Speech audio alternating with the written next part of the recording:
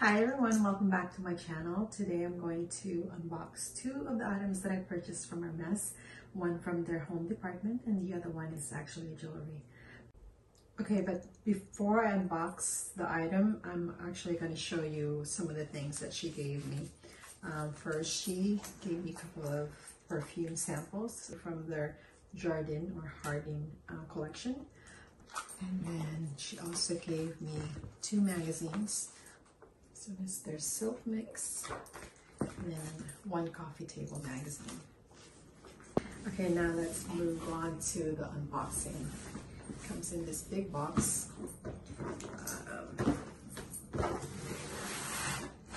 Show you this one is like that. Let's see if you can through. Probably already know what it is. It's actually their Avalon throw blanket.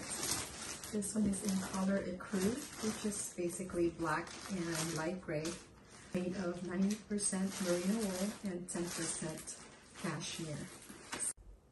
So I actually went into the store with an intention of purchasing a handbag. Last night she had texted me that my Picatinny 18 is finally here. I had already made up my mind that I was going to purchase it.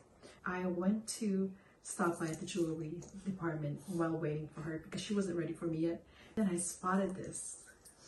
I tried this on and immediately fell in love with it. And so I ended up getting this one instead of the Picatinny 18. Yeah, let's just unbox, I guess, right? So here you go. It's in this nice packaging. Comes in this box. So this one is actually made of leather with their HERMES logo. Okay. There you go, guys. This is their Farandole. I don't know if I'm pronouncing this right, but Farandole pendant. This one is in rose gold, and the chain is actually adjustable from 15-inch to 16-inch. I did like that. The rose gold is not too pink. It's very subtle. I'm just gonna try it on real quick, show you.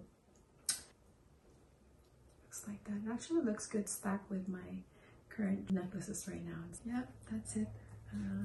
Another unplanned purchase, but it's okay. I'm very happy with my purchase. I also spotted two rings. She said that she's gonna try to get me my size on those two. As soon as they arrive, she will let me know and I can try them and see, and then decide from there. We'll see how that one goes. I'm also going to show a couple of clips here. I've taken a couple of pictures and videos while I was there, so stay tuned. So here is the Picatinny 18.